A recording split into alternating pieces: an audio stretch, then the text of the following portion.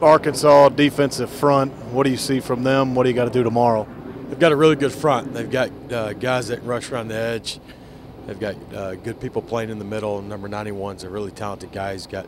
He's a fast twitch guy. We're going to have to play good up front tomorrow, protect the quarterback, and be able to put a good run game together.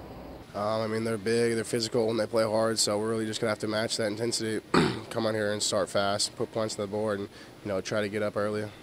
I think it'll be a great matchup. Arkansas has a lot of guys back there with experience. We watched all during the week what coverage they play. We just want to go in there and play fast. We're confident in what our receivers can do. The coaches have put us in a great position. All we got to do is go out and execute. So much talk about this game tomorrow has been about Arkansas running the football and how does A&M stop it. Should the Aggie offense be getting a little more respect going into this one?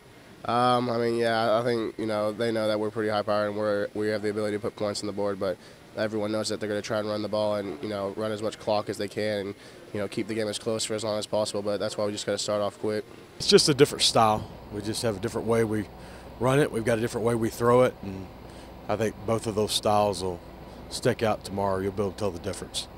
Arkansas, they deserve to be talked about on offense. I haven't seen such a rushing attack like that in a while, and they have great players in the backfield. We know what they're going to try to do on offense. We just got to come out and do our thing on offense, score some points, and make them play our game.